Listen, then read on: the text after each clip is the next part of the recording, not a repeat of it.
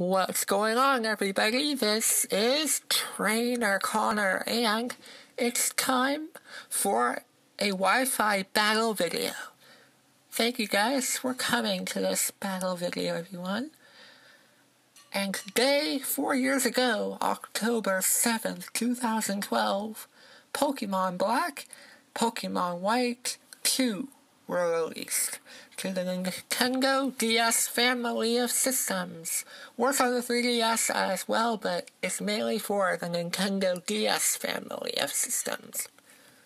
Great games. If you guys have not played these games before, I would recommend you go back, you play through these games again. I gotta say, Pokemon Black and White 2, in terms of gameplay experience, 10 out of 10. Great storyline, great characters, great graphics, and the competitive battling environment was spot on. Everyone was uploading content, whether it was, LPs or, Let's Plays, to be precise, whether it's a Nuzlocke or just a play through the games, or Wi-Fi battles. Everybody was doing it. Everybody was doing it. And then, we transitioned to the next generation. That would be X and Y and Omega Ruby and Alpha Sapphire. But I gotta tell you something, Black and White 2, it brought me to where I am today. A Pokemon trainer uploading Wi-Fi battles. Pokemon Black and White 2 introduced me to how we battle. The Smogon University website offered Smogon sets of all sorts of Pokemon alike. You got the Battle Finder, which was just an essential tool where you can just go on there, you ask for a Wi-Fi battle, and then you add the person into your game, and then you have a battle, and you see who wins. It was so easy. We don't have that anymore, unfortunately. But that was the best experience ever. If you wanted to be a competitive gamer, if you wanted to be a battler, these games were definitely the ones you have to choose from.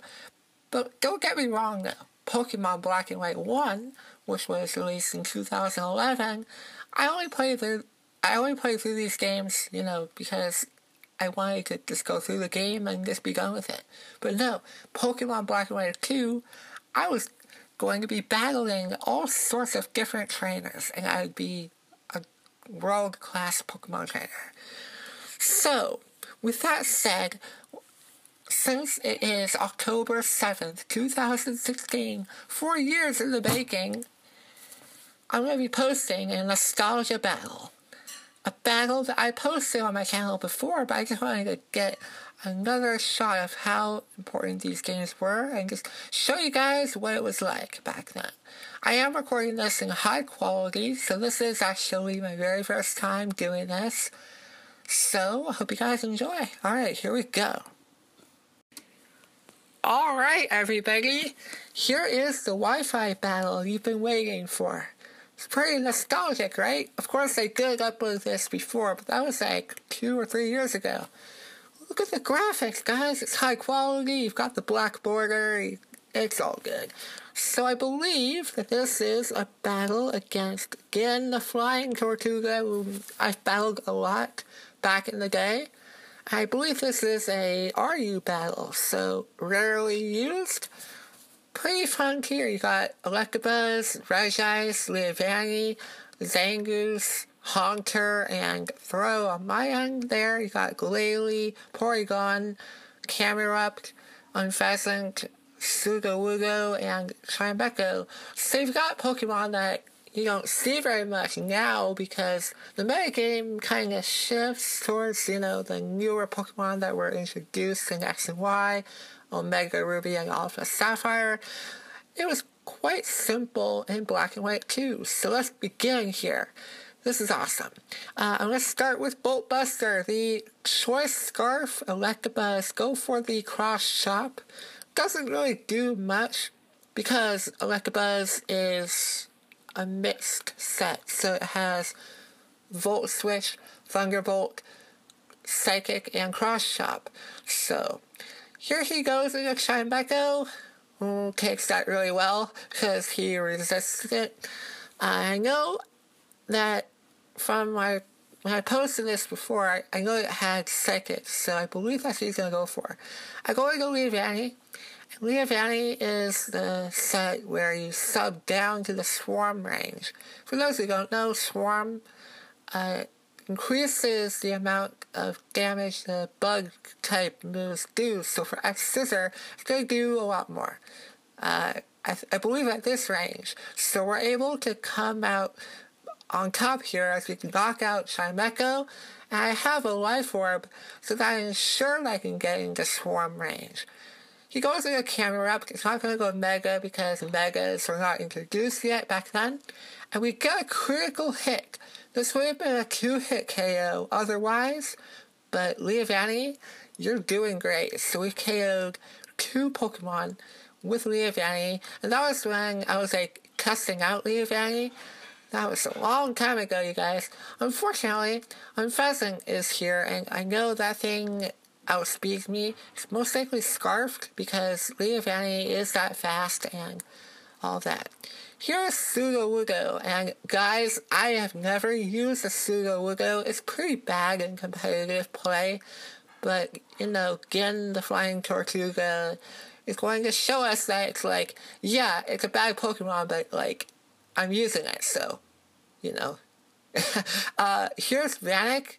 Vanek is my Toxic Boost Zangoose, whom I enjoyed using in lower class tiers. It's got close combat, which doesn't take out Sudowoodo. And he gets to knock me out with a Stone Edge. So there you go. Again, proved to us that Sudowoodo is something else. And look at him. He's dancing and he's just having fun out there. We're going to go into Haunter. This particular Haunter, I love using. It's got this disable move that will disable the move that he went for. So Stone Edge, he cannot use it because he used it in the last turn of battle. And we get to go for a Shadow Ball to knock him out. I could have just done that initially, but I don't know what I was doing back then. Who knows? So here's Porygon. I wasn't really sure what he was going to do, but here he shows me Discharge. So I was like, oh, he gets coverage. That's cool. I think he was predicting the Disable again, which is why he is going to go for an Ice Beam on this upcoming turn. I go for another sub thinking that he might switch out or something weird. I don't know what I was doing, guys. This was a long time ago, so don't, go complaining I'm playing horribly. This was really fun, though. So I go into Regice expecting another Ice Beam. Unfortunately, he goes for a Discharge and paralyzes my Regice, which is not... Regice is really slow. It's like a giant robotic iceberg. So it's really slow in general. So I'm fine with it. And plus I have the Custap Berry, which is like the Quick Claw, but it's in berry fashion. I don't know. I get a critical hit on the Frost Breath. Gets a critical hit every single time. And here I get to reveal the Flash Cannon, and we'll be able to finish off Glalie just like that. So, pretty awesome. I am in range of like a KO from a strong attack. That's something to look out for. He goes back into Unpheasant. I wasn't really sure what move he was going to go for. Possibly Brave Bird, so we go into Bolt Buster, but he just goes for the Steel Wing. And I take that really well because I resist it. I figured he might switch, expecting a Thunderbolt. But he stays in. And we barely miss on the KO there. So it's like, gosh, if I got the KO there, I would have been in a great position. But now I'm forced to sacrifice someone. We'll sacrifice Haunter. Great job, buddy. You're one of my favorite Pokemon to use in this tier. Not gonna lie. But now I can go back into Bolt Buster. This thing's Short Scarf, so I can pretty much outspeed Unpheasant if I want to. Unless he's Scarfed as well. Tough to tell, but will not confirm that right now. I go for cross chop because I knew it might KO Unfezant if I end up being faster. But he just goes into Porygon, so that's good by me, or that's fine by me, excuse me.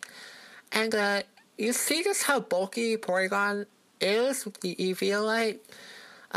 You guys know what that item is, so. And he gets to finish me off with a Tri-Attack. That's fine. I go into Regice once again. And this is where this part of the match, where Regice kind of shines through a little bit. We see that this Tri-Attack doesn't really do much because Regice has good special effects, base 200. I go for Thunderbolt for some reason. So like I said, he shines through a little bit. You'll see a little bit later on in this video that Regice is going to show us something kind of remarkable. He goes into Unfezant. And since I'm paralyzed, I won't be able to outspeed it, but I have the Custap Berry activate on that turn, but I get paralyzed. And then he misses a Steel Wing. Oh my Lanza. That was crazy. I'm still amazed by that play there. That was amazing. So, Regice did his absolute best. I believe that this is my last Pokemon. I'm not really sure. If he had Brave Bird, he could have used it right there, but nope, he did not use it. And so that means the Circle Throw from Throw, is going to finish off on Unfezant. And that is going to be the end of that nostalgia battle. So I hope you guys enjoyed that. That was pretty awesome to narrate. I have another nostalgia battle for X and Y coming October 12th, and that is going to be amazing. Of course, X and Y was the newest generation, Generation 6. Got some new Pokemon introduced in those games. Pretty fun generation. But I gotta say, Black and White 2 was definitely the generation that I enjoyed the most. It was a lot simpler. The metagame was strong. Everybody was uploading content in all sorts of different areas. And I started my channel back then as well. So hope you guys like this video and subscribe for more content. I'll see you in the next Wi-Fi battle video. Have a great week. See ya.